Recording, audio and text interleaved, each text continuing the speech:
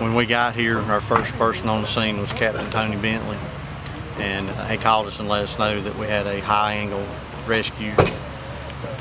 What happened is she was sweeping the porch off and must have moved the couch that's sitting up there and fell in the hole. It was probably, I'd say, anywhere from 30 to 40 feet down. She'd been down there since 10:30 this morning.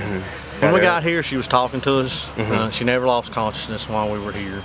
With our equipment that we had, we knew we was going to need something else, so we had the rescue squad dispatched with their high angle and their confined space stuff. So basically our main concern for them is, number one, to make sure that they're stable. So the first thing we do is we try and get air to them, because you never know what the environment is like in something like that. So we get fresh air going to them.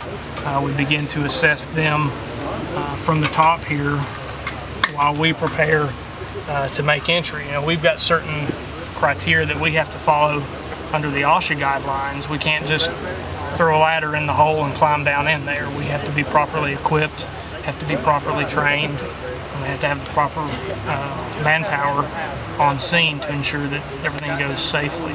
The last thing we want to do is create more of a problem instead of coming up with a solution. So once all the safety preparations are made, we're able to get a rescuer into the hole to actually lay hands on the patient, stabilize them, assess them, and package them to bring them out. It's what you train for, and it's an honor to be able to do that, to help someone else out. You know, it's obviously something we don't want to have to do, but we realize it's an eventuality, it's a reality of life.